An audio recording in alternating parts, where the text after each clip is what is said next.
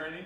What we don't want to have happen is for you to feel any back pain. We want to keep our core tight the whole time. If you lose your abs, you're going to arch your lower back and it's not going to feel good. Completely regress or get out of it if that's happening. Definitely in a progression.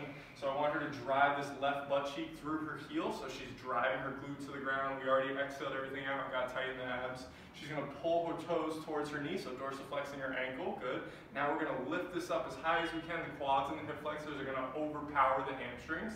Then she's going to go ahead and turn out. What's really happening is the hip is externally rotating all the way to the ground.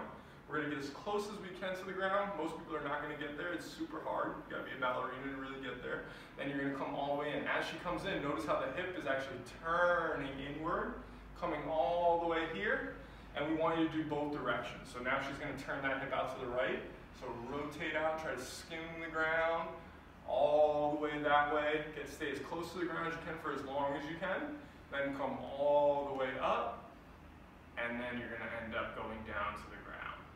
So that's going to be the iron cross, okay? One variation of it. Really, really challenging exercise. You're going to want to do both sides. 5 reps to start, maybe go to 8, 10 after that. You can even do a couple of holds, so let's have her go straight up again. Say she's having really a lot of trouble with here. What I can have her do, hold here for 10 seconds, make this even stronger. Good, now go out to the side. Say she's having trouble and she's not as strong on the adductors and the inside stuff.